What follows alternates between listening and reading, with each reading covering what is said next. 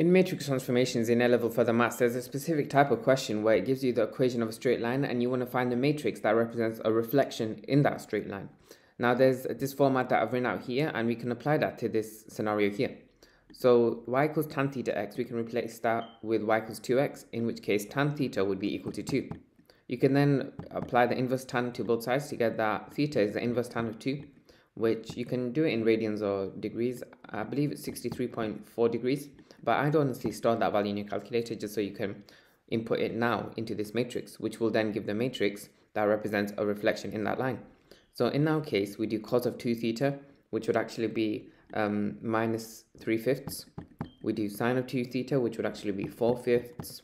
That repeats here. And then here we do minus cos of 2 theta, which is just a positive 3/5 now.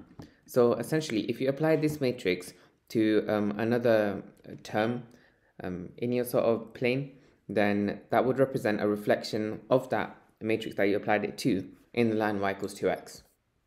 Be sure to like the video if it helped and subscribe. I'd appreciate a lot. I'll upload a lot more about 2x2 and 3x3 matrix transformations, so look out on my YouTube channel. Thanks for watching your video. I hope it helped. If you have any tutoring inquiries for A-level further maths, be sure to hit my website up at www.excellineducation.co.uk.